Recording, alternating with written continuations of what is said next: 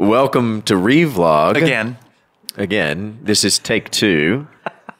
And today, in both take 1 and take 2, Pastor Aaron is under the weather. Still under the weather. And Pastor Bryan is going to carry the weight. at the ready to take up any slack for any shortcomings in the vocal abilities of Aaron Hufty. Okay, I'm just going to sit here and watch. Please. It's worth it. You're welcome to. You sounded an awful lot like a radio DJ there. And that is in your past. It is in my past. That's yes. right. Yes. So you were the 1 a.m. college DJ playing all your favorite hits, right? Yeah. What was your handle? It was just Bryan. That's it. It was. That's where you went wrong. There's more there. No, there's not. It really. That's all. Hello, everyone. It's Bryan again. That's great. Maybe we should get Bryan on the radio again. Absolutely. I'm tuning into that one. Who's on your heart tonight? Delilah. Yeah. That was a couple weeks ago. Yeah. I walked into this. Yeah. Yes, you did. Today, we're studying 1 Kings 18. This is Elijah. Elijah. And the fire of God falling from heaven and Please.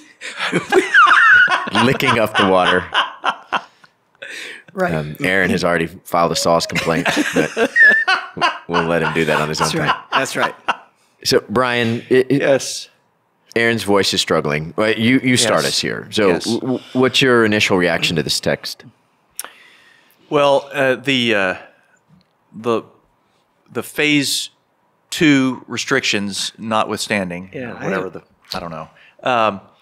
This is a one of these low points. Ahab is the king, and Jezebel. Ahab and Jezebel, sort of the dynamic duo of Baal worship. They've led Israel, into this dead end.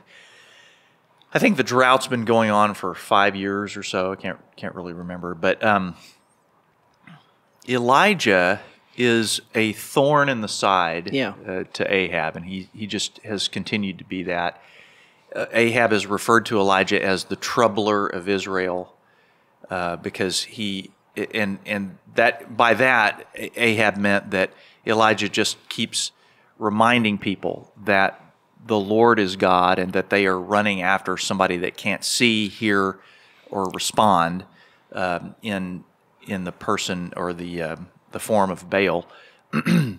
And Elijah has told Ahab, "I haven't brought trouble on Israel. Right. You have."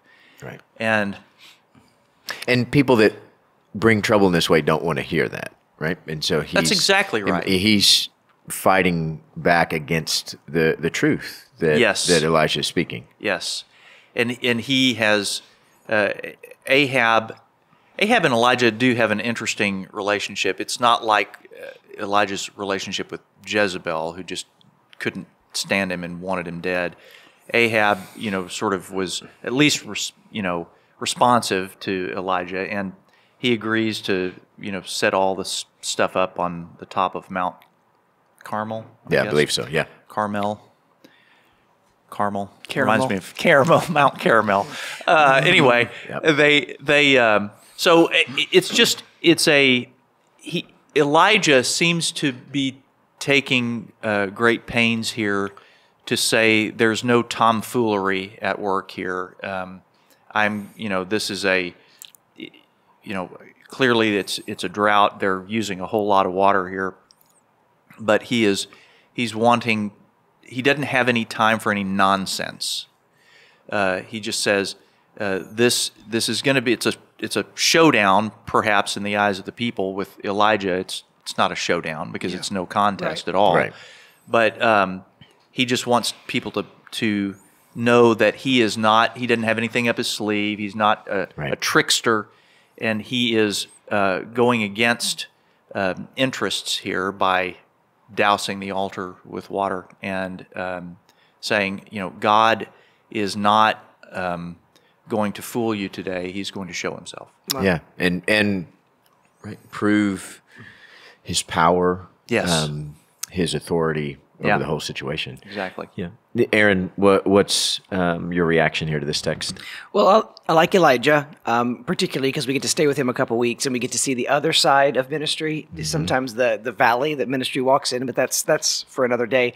Today is one of these great stories of just there's so many characters, there's so much drama involved. But as you walk with Elijah through this process, the first thing he does is repair the altar. Yeah. To kind of fix what was broken. Now, let's be clear. If you don't have a relationship with Jesus, you don't have to fix things before we say that all the time, but we need to make clear that Elijah was one who walked with the Lord, and his job was to repair the broken relationship with Israel and God, and so he was doing what he could to restore. And the altar intentionally represented. It mentions the 12 tribes and stones, right? That's right. It's an intentional effort to recognize that reconciliation. So here he goes as an ambassador of the Lord to try and repair and fix. And then he goes and does all the things, all the drama to make sure that you knew that there was nothing that he could do of his own power to make this work. And then he says something incredible. Make sure it's clear, Lord, that you are honored here today, and I'm just your servant. All I've done is just prepare the way for you to show your glory and your majesty. Elijah here, and Elijah's one of these guys that the disciples were talking about. Right. This is a paragon of the faith. But he's saying, make sure, Lord, that whatever happens here, that you are glorified, and I have just been your servant. Yeah, amen. And he's not he's not too kind to Baal either during this. He's had it up to here with Baal, and he says something like maybe he can't hear you, or maybe he's gone on vacation or he's traveling. Yeah, right. I love the larger context of this story, the taunting that he does. Right. There's humor. There's a little bit of that taunt that happes, and so this is Baal. Please leave a message. but when he gets down to it, and you said he's a man of business. When it came his turn, after okay, you guys done? Okay, now we get serious. All right, Bryan, what question do you have of the text? Elijah was. I mentioned that he was stern. He does seem to have a stern side, and I think more rightly, Aaron said he was moody, and he is. How did Elijah? How did he stand it? How did he stand it when things were just? Like facing Jezebel, or what do you mean? Just things were so bad around him that he just in the nation, yeah. Just the state of the nation, the state of everything. It's sort of like, when somebody is watching one of these 24-hour news channels or whatever, and it affects your mood. Yeah. And you can just get, whichever end of the spectrum you're on, politically. I just feel, I wonder if Elijah ever felt like he'd just watched, in that way. Yeah, and I'll say to that end, there was a number of times during the pandemic where I had to counsel people in that way, where people were deeply hurting, and the primary cause really was they were watching 24-hour news networks every waking moment of the day. Yeah. And you can't do that. That's not healthy. And your life will just end up in a depressing mess if you watch 24-hour news all day, every day. Now later, he kind of did. He sort of got in that state. He does. He does get in that state. There's nobody but me. So right, exactly. I am the only one. I'm the only one left. left. No, And so I just how do you stay resilient with the Lord in relation to the Lord? How do you do that? And I guess, I mean, I'm answering that in my head. There's this and that, and but I think the question is always before us: how can we continue to stay hopeful and not despair? Yeah. Bryan brings up a good question. I think that because when you look at the patriarchs, Noah was a lone gunman. The only word that was given to Noah, and he had to, in the middle of a desert, build a boat, right? And he had to do it by himself, right? Moses was given his word. Samuel, when the people are crying out for a king, and he's the only one talking to God, and God says to him, "Listen, they're not going against you; they're going against me." Yeah. And all these guys who had these moments of just absolute, it's me and you, God. Right. And I mean, I think the foil to that, New Testament wise, is we are never alone. I mean, we the Holy Spirit with the gift of that, and we can feel pretty isolated, but we can know that hope.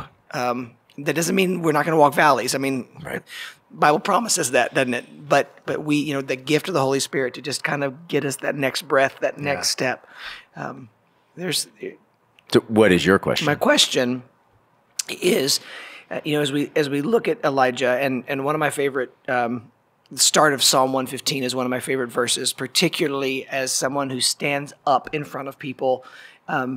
It's not to my name, but to your name, Lord, give glory. That when we do something, that we make sure that we are always humble enough to realize that God got us here.